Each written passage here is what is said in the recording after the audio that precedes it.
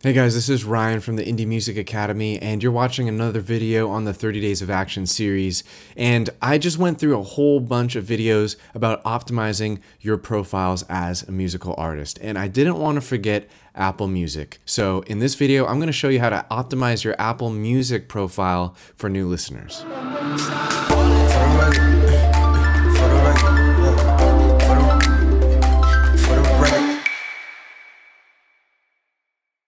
Hey guys, I hope you enjoyed the Spotify optimization video that I released earlier in this series, and Apple Music is probably just as important, even though it's not really as popular as a platform.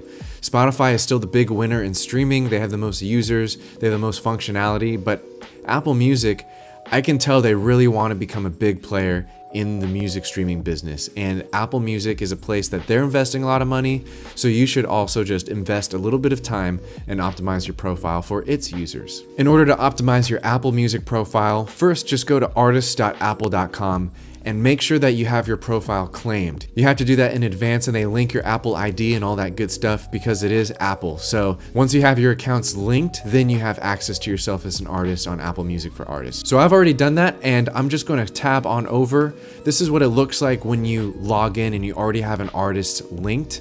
And I'm the only one that I linked to my Apple ID. So all I'm going to do is just click on my photo here, and I get taken to this screen. So this is the view you get when you log into the Apple Music for Artists portal. And it has all of the same great analytics and all the same great stuff that Spotify has. It just looks different. And of course, it's for their platform only.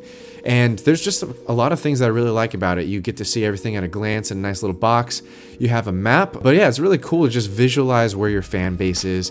And then also, Apple bought Shazam, so you get to see how many Shazams your songs are getting and also how many song purchases you have on iTunes. I don't know how much longer they're going to keep iTunes around, but right now that's included in the portal. All right, so there's just a couple places I want to point your attention to. If you click on the Manage tab, you're going to move over to this view here where you can upload your artist image. So definitely do that to optimize your profiles. And this artist image also is used on Shazam as well. So make sure you do that.